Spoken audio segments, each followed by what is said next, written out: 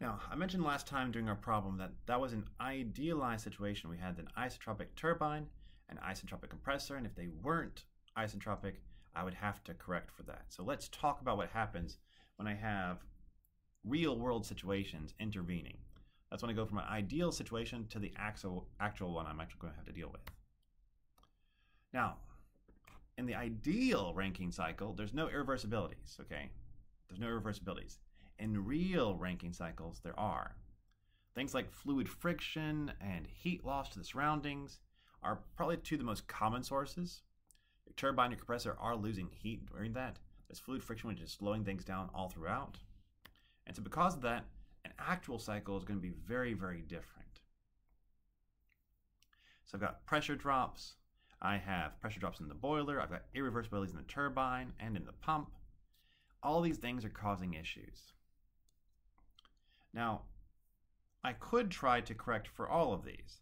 However, I would have an absolutely horrible time. We do have to still try to make this as simple as possible to be able to do our calculations with the tools that we have. Otherwise, we're going to use a computer to do it, and I don't think you're ready for that quite yet.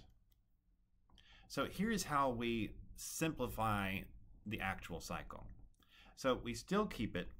We get rid of any pressure drops in the condenser or in the boiler. That's going to still stay along that same path. Also, let's see. Actually, that's it. I'm just going to make sure there's no pressure drops because then we can deal with this. And so we're taking into account then is the irreversibility in the turbine and the irreversibility in the pump. The pump is really, it's really negligible. Like typically we don't talk about irreversibilities in the pump because this difference is like minuscule, absolutely minuscule on the grand scheme of things. This difference, not so much.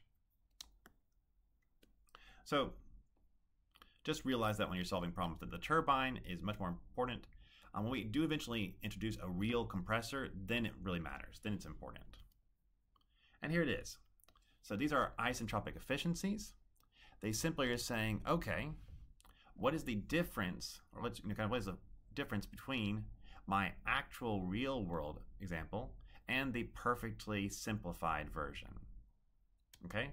A for actual, S for simplified, or you could say S for isentropic.